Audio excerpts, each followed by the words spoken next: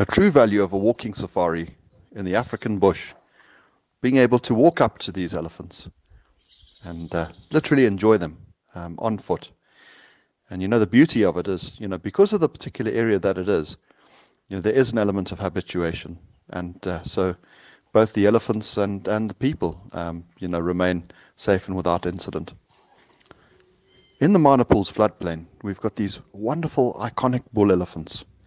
Now, this particular guy with the very large ivory is who we know as Boswell.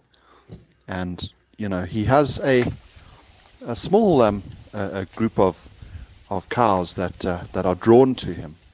And the reason for that is because of his feeding habits. He tends to share the browse that he brings down from the canopy above with the little calves. And that's what you see. Yeah, those are the tuskers.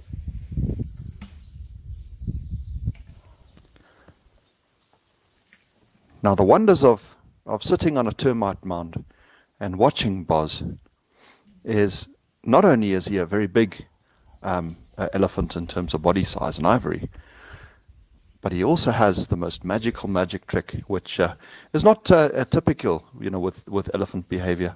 But he stands up on his back legs, and here we're watching him stand on his back legs and tear the branch off a sausage tree.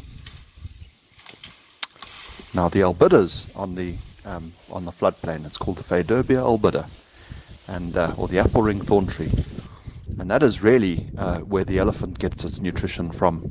Largely on the Zambezi floodplain. It produces a seed pod. It's extremely high in protein, and so for that reason, it's extremely sought after by the elephants.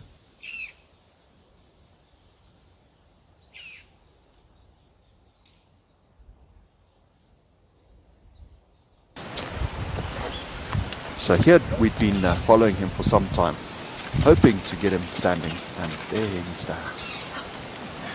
Amazing, isn't it? What a beautiful elephant, and such a true icon of where we live and where we're privileged enough to